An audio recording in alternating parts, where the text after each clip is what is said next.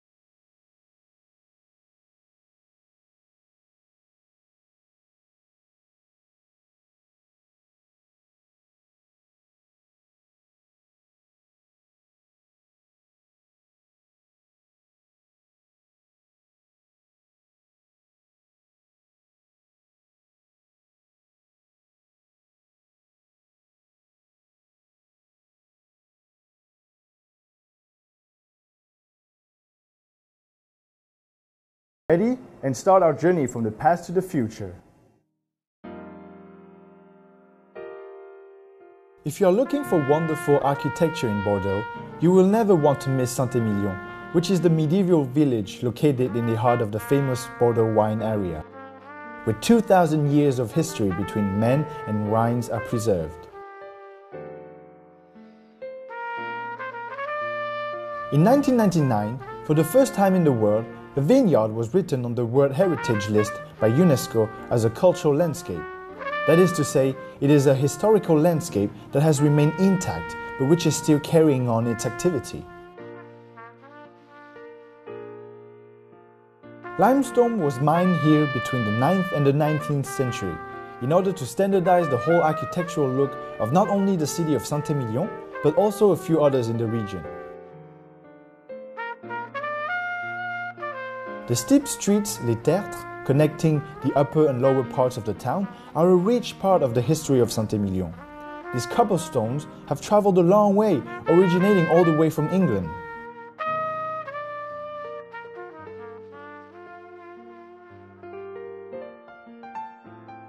The English ruled the area from 1152 and for 3 centuries, traded freely along the Dordogne. They used small cobblestones to ballast their boats on their journey to France and along the Gironde into the Dordogne River.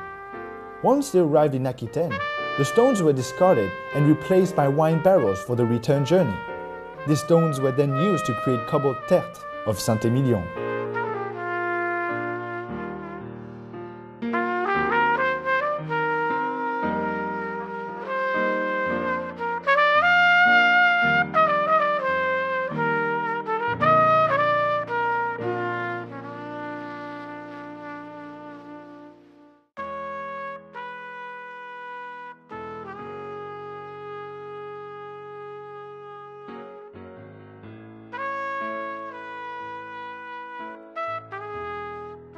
The wineries in this area are as well full of history.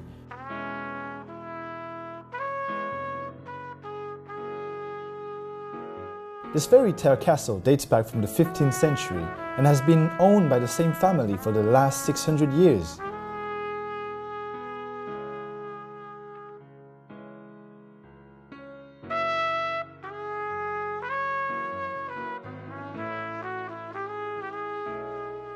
Well, I'm the 25th generation, so it's a long history.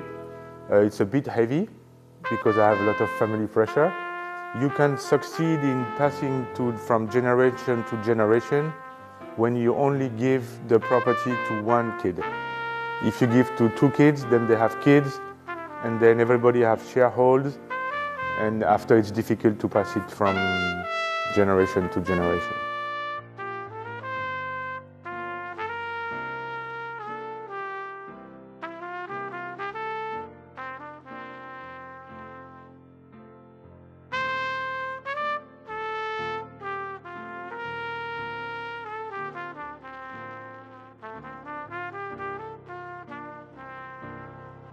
My great-grandmother was teaching catechism, so Catholic lessons to the kids of the village.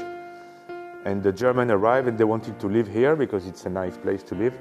And she told the German, okay, you can come, but the kids that I am teaching catechism have mumps. Mumps is a disease that the kids have. It's very bad disease for men because if you catch this disease, you become sterile. So you cannot have more kids. So all the Germans got afraid and they left. And of course it was not true. But the idea of telling that story was quite intelligent, so they never lived here. This family-owned property counts 100 hectares in total, comprising their own church, meadow, forest and vines. But it was not a chateau at first.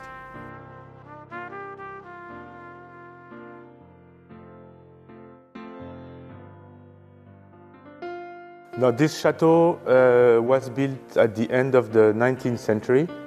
Before that, there was a 15th century, I would say, fortress house. And my ancestor destroyed it in 1860. Well, they built this chateau. 10 years after it burnt, and they rebuilt again. And the architect is called Blaquière. He's a famous Bordeaux architect.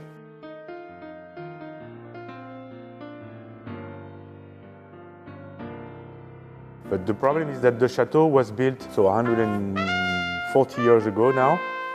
And when it was built, there was no bathroom, there was no central heating. Yeah. So it was good at the time. So my parents created bathroom everywhere. And the only heating system we had is chimneys, fireplaces. So in the chateau we have 39. And we have 40 hectares of wood around the property to put in the fireplaces to heat the house.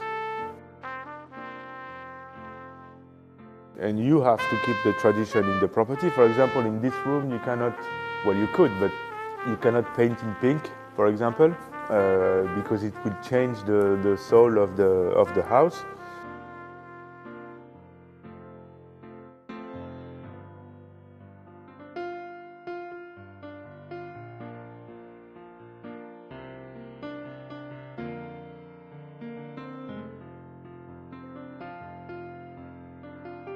And if you go walk in the woods, you will see some wood houses by my kids, and they organize fighting. And so it's a very nice place to live. One part of the forest is forbidden for hunting, and the other side is for hunting.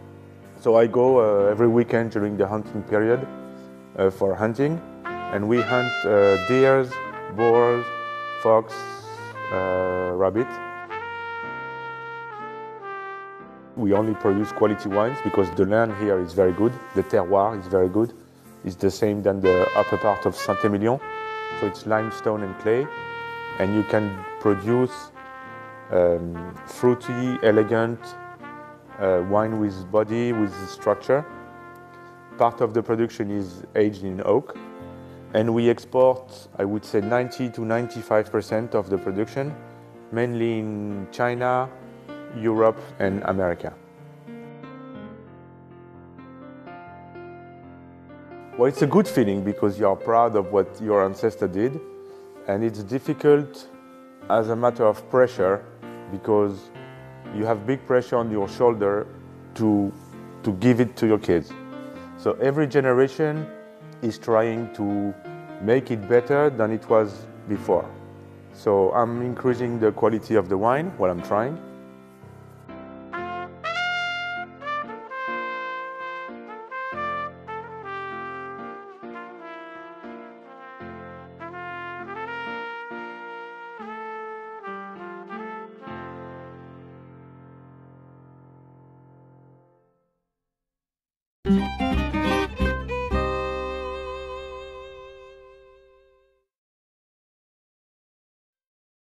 Although proud of its prestigious past, Bordeaux has never been old school because it is now filled with contemporary wineries. Forget about the traditional images of vineyards and historical chateaux because the wine world is now competing with amazing new design in winery buildings. Some of the biggest names in architecture have added a Bordeaux vineyards to their portfolios, as Philippe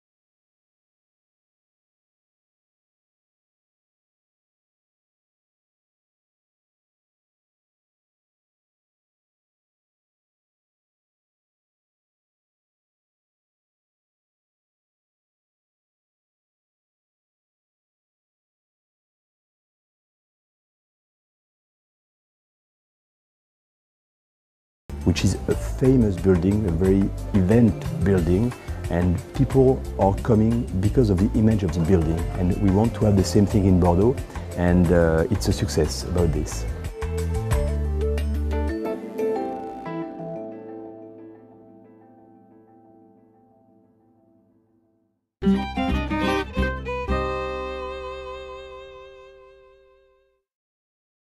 L'idée du musée vient du site, parce qu'ici on est au bord d'une rivière et à cet endroit-là la rivière tourne. Et on est aussi à la limite entre la ville et le port et la rivière. Et donc il fallait un objet rond. Et aussi ça vient du vin. I'm working here with my husband. I have my family here, so we're spending all our time here. So with wine, because they're concentrate, opulent, and fresh at the same time. And by being like that, it creates a big interest, I think, on that wine. It's a wine that is really nice with food, that match food perfectly. And this is really what I think is important for wine, it should go with food. I think we have more space to work, we work more comfortably, so I see evolution, but it's not only the building, it's also the work outside. You know, wine, it takes 2 years to have the final product, and it's a constant question mark for us and trying to do better year after year. So the building was inside that evolution a big part, but not probably the main part. It's the work we've done outside in the vineyard plus the building, and then it arrived to today's wines of Chateau Bordeaux that are much more elegant, I think, than what we were doing in the past. But we still have a long way and a lot of things still to build.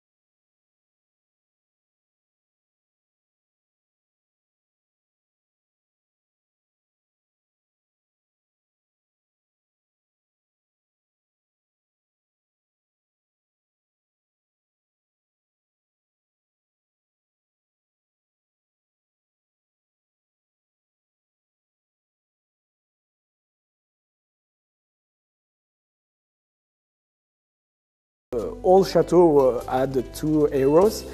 These two areas were quite narrow, and the idea was to have optimized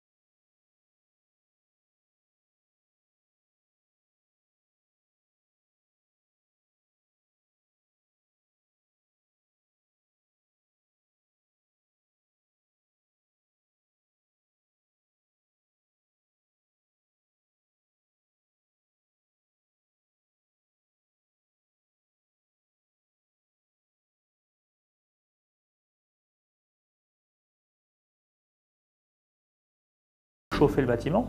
Donc on a un verre très performant et à la fois animer une curiosité. C'est-à-dire on voit à travers mais sans voir. Quelque part c'est un verre un peu miroir. Donc il renvoie l'image du vignoble autour, qui est très beau. À la fois on voit quand même à travers, donc on est curieux d'aller voir ce qui se passe à l'intérieur. Et ensuite on pourrait se dire il doit faire très chaud à l'intérieur. Eh bien non, parce qu'on a un verre très performant qui empêche effectivement à ce qu'il y ait des températures trop importantes à l'intérieur. Et la structure qui tient le bloc, le monolithe en aluminium, est une structure qui est faite pour qu'elle disparaisse derrière le verre. On ne la lit pas. Et donc on a vraiment l'impression que le bloc il est posé sur les cuves. Et ça, c'est ce que souhaitait Jean-Michel Villemotte. Et c'est ce que Laurent Brunier et toute l'équipe avons traduit de son architecture. Donc on en est très fiers parce que quelque part la réussite est vraiment pleine, quoi. La réussite est complète.